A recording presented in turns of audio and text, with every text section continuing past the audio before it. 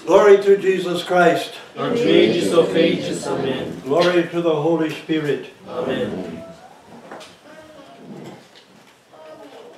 Today, the Apostle Paul speaks to us about those who sow well, who reap a great harvest. Those who sow sparingly will reap a poor harvest. Not many people in our community, in our era, are busy sowing a field. Seeding time or sowing time is a great thing in the Canadian prairies, where everyone has to work sometimes from the moment the sun breaks through until the sun disappears below the horizon. Sometimes 12, 14 hours a day. Sowing in a field, hoping to reap a harvest. But our Lord Jesus Christ is talking about a spiritual field. Not only those who would donate to the poor, but there are other seed which the gospel has given us, which our Lord Jesus Christ has given us, which we're called upon to sow in this world, to plant. And this is why in another parable he tells us that the sower went out to sow. Some of the seed fell in good ground, some fell upon a rock, and some in hard ground. Some had a shallow root and died when the sun struck it. Some were carried away or eaten by the birds, especially those that fell upon the rocks. But we said, during the time when that parable was read, how we can pick the rocks up out of the field, move them aside, so that the seed will no longer fall upon the rocks. The stony hearts of so many people, and sometimes including ourselves. But what else are we to sow? Does our Lord Jesus Christ not say in today's gospel, "Be ye merciful as your Father is merciful"? To sow mercy, to sow understanding, to sow compassion, all of these things. And to understand, as Paul says in his testimony about himself, that the Lord has given me a thorn in my flesh to buffet me. But why is it that God seems sometimes to give us a thorn in the flesh? Except to keep us from becoming so puffed up and so arrogant and so proud of ourselves. To keep us from becoming full of judgment and condemnation of others. We all have our own struggle. We all have our own issue, our own problem, our own thorn that buffets us. But some people choose to ignore that and to think much too highly of themselves. More highly than they should, and more highly than they have any reason to think.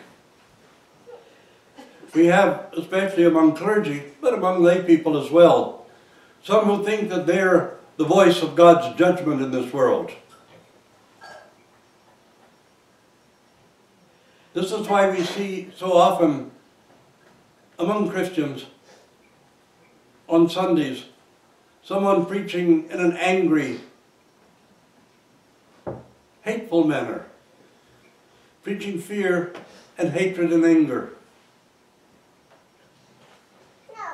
Because they're trying to cover up for the thorn in their own flesh and trying to pretend that they're above other humans and that they, instead of Jesus Christ, are the judge of the world. But we have plenty of our lay people who are exactly the same. We can separate ourselves from God, from Jesus Christ, through what we think are our virtues, as quickly as we can through what we know are our sins. And believe me, there is a retribution coming when we depart from this world and on the day of the resurrection, when our Lord Jesus Christ appears again. And what is the retribution? Except that those of us who judged and condemned will be judged and condemned. For our Lord Jesus Christ tells us that we will be judged by the same measure that we judge others. and that the condemnation we put on other people will come back upon our own heads. And we can be cast out into the outer darkness, even if we're believers, because we've paid no attention to the commandments of our Lord Jesus Christ. But does he not tell us today never to do to somebody else what we do not want them to do to us? And if we could only stop and actually think about that, when we begin to take an action or speak to another person, when we begin to preach a sermon, when we begin to teach. Some people think that you can correct other people by bullying them, by condemning them, by calling them names and cursing them and pushing them out. The same people who think that you should correct a child by beating them, that they should learn to obey you through fear rather than because they trust you. Brothers and sisters, that's no way to preach the gospel, and particularly in our era and our century. It may have worked with simple peasant folk, but it does not work with more sophisticated and educated people and those akin to the technologies of our age. We can preach the gospel by sowing many seed of the things that our Lord Jesus Christ told us to plant. If we have sufficiency in material things, then how should we not share those material things with those who do have genuine needs and who are genuinely without even the most basic necessities of life? But also to share the compassion that helps to heal a wounded soul, that helps to heal one who's downtrodden and crushed, those who are found in depression, those who are found in sorrow and grief, and yes, those whom we see in some kind of sin that is probably causing them a great deal of inner human suffering. We're here to heal, and every one of us, not just the clergy, but every one of us should try to be a spiritual healer, to see somebody in sorrow and grief and give them a hug or give them a good word or let them know that somebody cares about them. These are the seeds of the gospel that we're called upon to sow.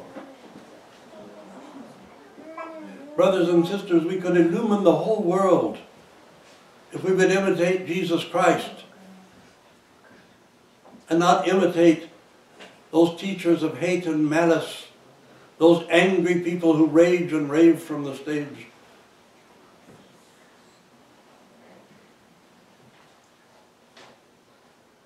The world can be healed only by co-suffering love, only by complete unselfish love. Nothing else will work. Nothing else will do. Fear does not work. It has no value. Anger will not work. It has no value. All it does is stress us out and give us heart problems. So sparingly of the grace that God has given you, and you'll reap a very small harvest. But of the grace that God has bestowed upon us, and above all, as our Lord Jesus Christ said in the gospel today, the mercy that He shed upon us. Sow these things broadly across everyone that you meet, everyone that you come in contact with, and a great harvest will come of it. We all are responsible for the gospel. We cannot say it's the priest's duty or the bishop's duty. Every one of us is called to be an apostle. Every one of us is called